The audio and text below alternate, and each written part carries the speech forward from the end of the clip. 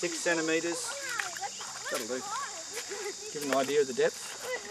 Well, look, today we're in the middle of January and I'm standing at Traveston Crossing. Now this is Traveston Crossing itself. This is the side of the proposed dam, and just trying to give an idea of the sort of flows that are in the river just here. The river behind me is about 14 metres across, and flowing through here at the moment is just, I'd say, about 90 megalitres a day.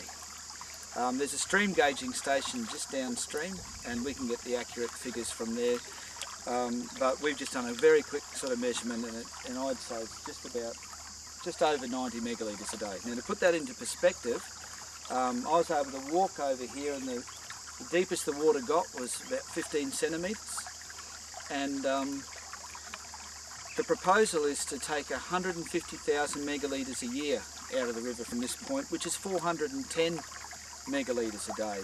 And even at stage 1, which is much less, you're still talking about nearly 200 megalitres a day to take out of here and send off. And then you've got to get all the evaporative losses and the seepage losses involved in having a dam. This flow here probably wouldn't even cover the evaporative losses of the dam at all. And now this is low for this time of year, but this is the sort of flows we've had for about the last 7 years. And so if we're looking at the typical state of flow in the river, this is the sort of flow in the river in the middle of the wet season at the moment. It's not much of a wet season.